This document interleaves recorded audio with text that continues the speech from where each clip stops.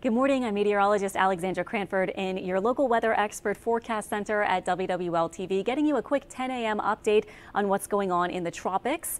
Thankfully, there's nothing coming toward the Gulf Coast, our part of the New Orleans area, or even the U.S., and there are no named storms or anything organized out there. Just giving you a quick update on what is out there in the Atlantic Basin. Notice that there is just a small disturbance. This is just an area of disorganized showers and storms in the Caribbean Sea, the southwestern part of the sea. It has a low chance of development, only 20% chance in 2 days. And even into the weekend, in the next 5 days, a 40% chance of development. So this hasn't changed since maybe the past 12 or more hours, or really since late Monday. We started talking about this little disturbance a couple days ago. The National Hurricane Center started highlighting it.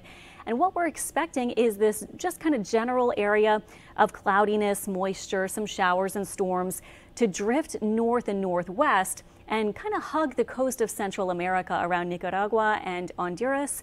And it does look like it might have a chance to develop if the center of it, or, this is a very big, broad, messy kind of low pressure center right now. But if the center of whatever does try to tighten up or develop stays over the warm water, it would have a chance to develop into a depression or a tropical storm.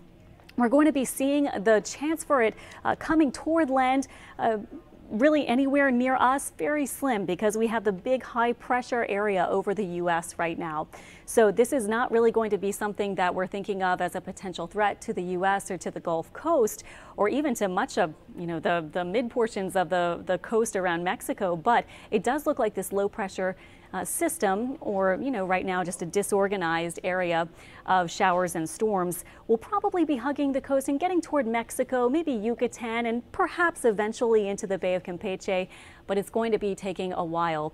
And also it looks like by this weekend, that would be the time that it might be in that orange shaded area, possibly becoming a depression by then.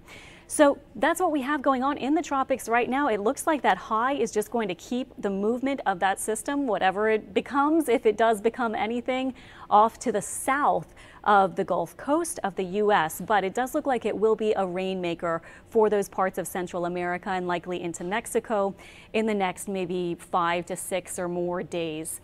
As for the models, the long-range models, they tend to get less and less accurate the farther out, but I have been watching them and they are all keeping it far to the south because of that big dome of high pressure. So in South Louisiana and along the Gulf Coast, when we get these big highs, the big H's, it tends to heat us up. It can make it kind of stagnant, hot, humid, hazy, but also it does tend to keep the tropical threats quite low because it's just really hard to get systems to move into that high, almost like a wall. So if this system does develop, and again, right now it only has a medium chance of developing, it would get the name Bonnie if it does become a tropical storm. As for the 2022 Atlantic hurricane season so far, we've made it through Alex, Tropical Storm Alex. The next name on the list is Bonnie, and then we'd make it on down the list toward Colin, Danielle, Earl, Fiona, and Gaston. We might be talking about those in the next couple of months. If we did make it to the projected, maybe say 19 or so named storms, that would take us to Tobias. And thankfully, we don't have to talk about too much else that's looking like it might develop in the Atlantic Basin at this point. So that'll do it for our tropical update on this Tuesday morning at 10 a.m. Again, we'll just kind of keep our eye on that and let you know, but it looks like it'll be probably pretty slow to develop. And again, we'll see whether the low pressure stays more over the warm waters with a chance to develop, or maybe hugs the coast more of Central America, which would make it have a lower chance of actually developing into a tropical system.